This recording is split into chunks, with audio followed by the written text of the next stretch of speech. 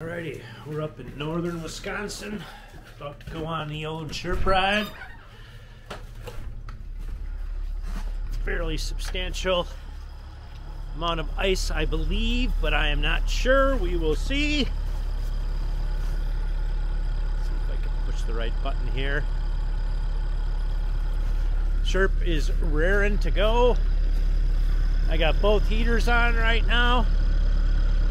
I think we're in for some fun. We're gonna go probably, my guess is 4 or 5 miles up the flowage. And we might even go deer hunting. We'll have to see.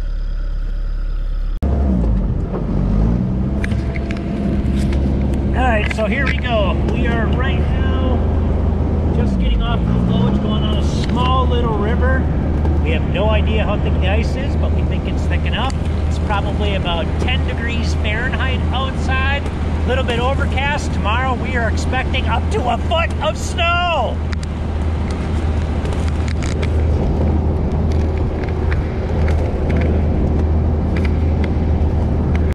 So we never did get all the snow that we were expecting to get. We only got a couple of inches. You'll see that in a little while the following day. This is just sped up 20 times the normal speed. This is going, I would guess, approximately, I don't know, I'd say 3-4 miles up this river here. Never really determined how thick the ice actually was in this location. My guess it was not that thick. There was times when we were driving and you could hear the ice cracking, so my guess it was just like 2, possibly 3 inches thick. Again, even though the Sherp is a fairly big unit, really the overall footprint or the amount of pressure that's put on a specific area is pretty light. It's about the same as a regular person walking. Maybe a little bit more, depends. Here we just happen to be taking a little bit of journey here too. Just take a note that the peanut butter that we have to have along on the trip, along with plenty of snacks.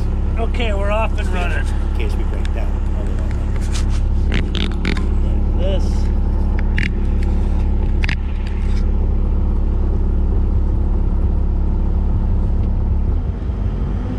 Still won't go? Nope.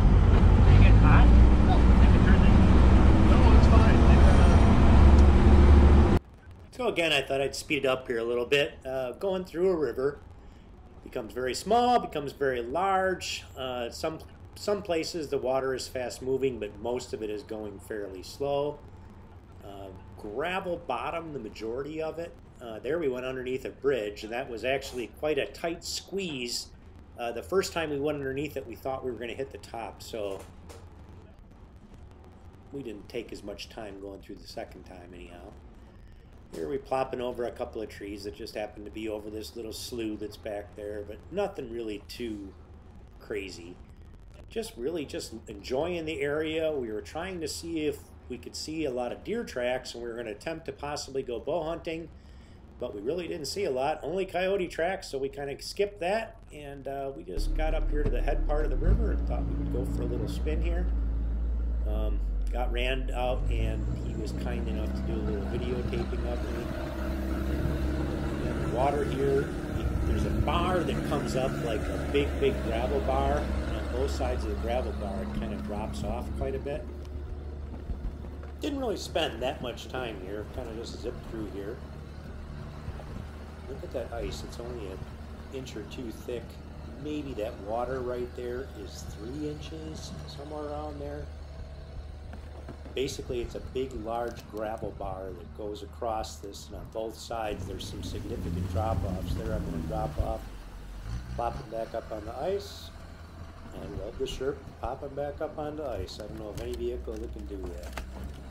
Small little tree I plopped over, nothing too crazy.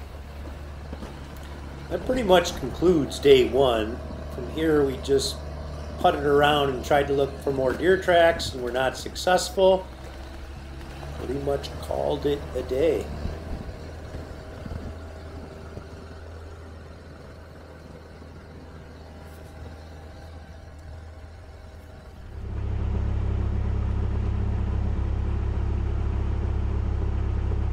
I'm sitting out here right now. I'm just kind of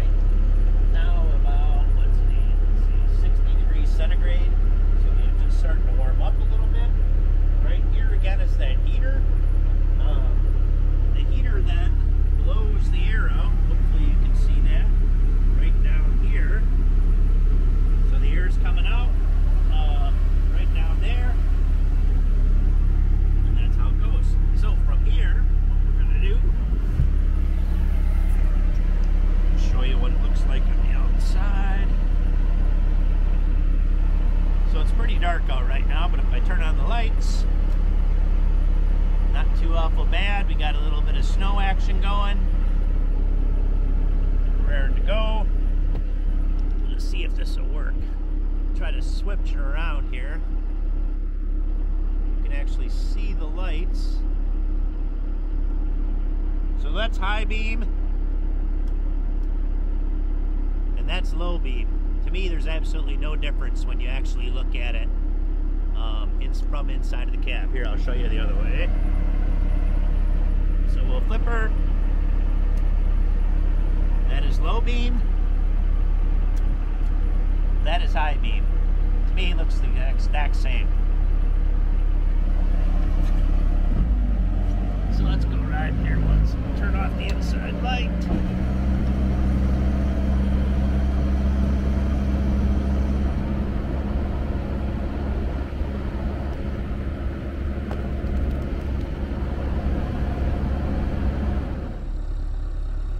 So what does the Sherp look like at night? Got a little bit of snow last night, as we knew.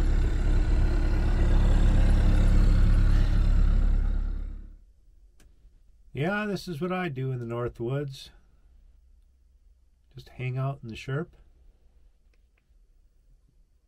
while others are putting out the tip-ups. Egg just ran down. We're about to go out on the Sherp again, up the river. He's caught a couple. One was a perch, another was a walleye. Looks like that one is a walleye. Not sure if it is or not.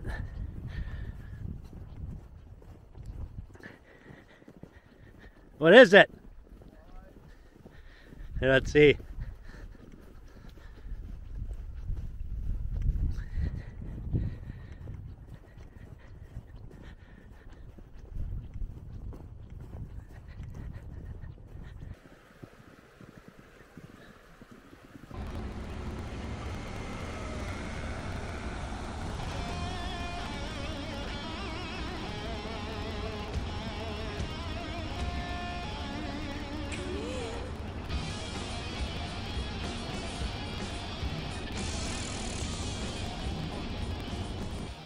Okay.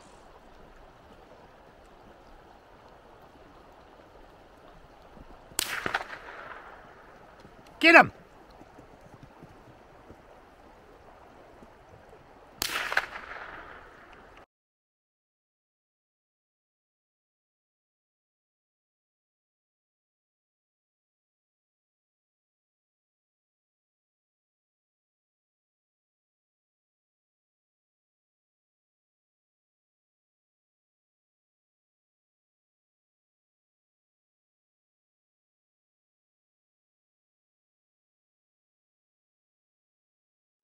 Well, that pretty much concludes this little adventure in northern Wisconsin. I hope you enjoyed it.